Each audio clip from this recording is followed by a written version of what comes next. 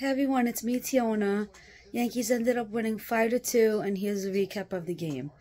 The first one was scored due to a RBI by Donaldson, who got a single, scoring Aaron Judge, who started off the first inning with a double. After that, the runs were scored via home runs, and here's what they are. Here's Marwin Gonzalez's slow-mo version of his home run that he got. It was a solo shot to make it 2-0 Yankees in the third inning.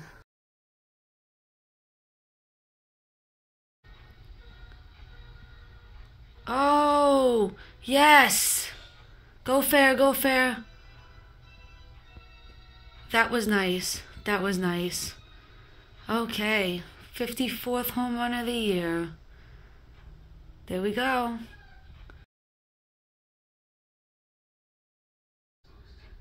It is now 5-2 Yankees in the bottom of the seventh. IKF just hit a solo home run left field, and here's the replay of it. Slow-mo version. There it goes. Second of the year. Okay, the Yankees take game one of the series. Now, they got to continue this trend. Winning series hasn't been their strong point lately.